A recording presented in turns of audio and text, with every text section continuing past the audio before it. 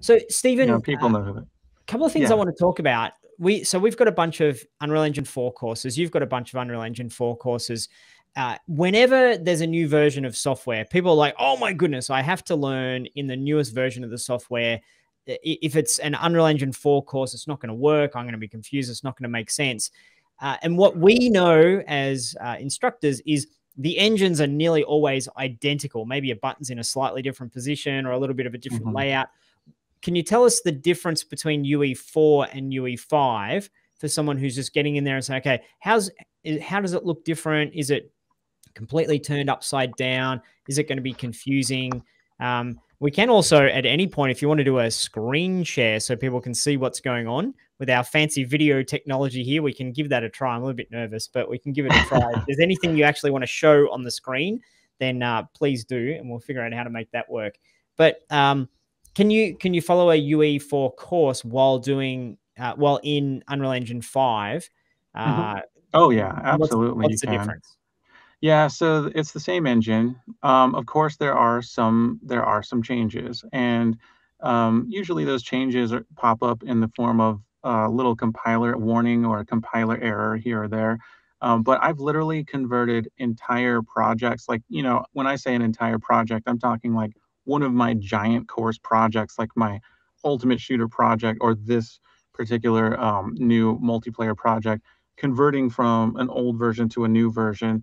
Of course, this latest one I made in UE5 early access and then converted to this one without issues. But I've taken a UE4 project, my Ultimate Shooter series, and converted to Unreal 5. And there are a couple of changes. There are a couple of minor things. And by a couple, I mean out of over thousands of lines of code, like 2 things I had to change. And they're small. I mean, some variables are now wrapped in a new type of pointer smart wrapper. It's called a T-object pointer, and it's basically like your other pointer wrappers. If you're familiar with wrappers, it's like instead of taking your pointer and using the arrow operator to access a function on that object, you access it through this T-object pointer that's wrapping it.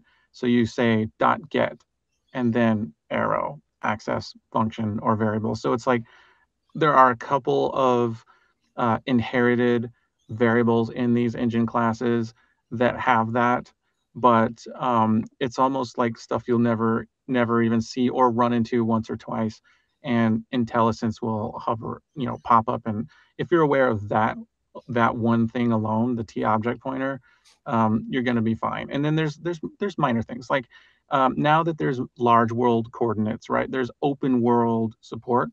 We're moving more towards using doubles instead of floats. And if for the doubles instead of floats, why would that be? Do we need more decimal places or less decimal places, or? I don't think it's as much that we need them. It's as much as we're embracing that technology can handle larger data now.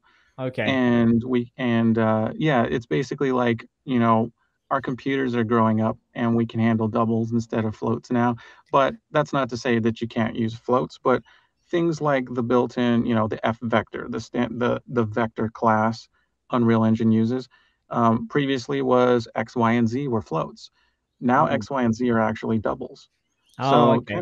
kind of interesting. It's like, your code, if you're sorry, I was going to say nonsense, so I feel really bad interrupting you. But it's like when you have a party and you're like, okay, I've invited 20 people, but let's just get 100 paper plates and cups, just in case everyone turns up.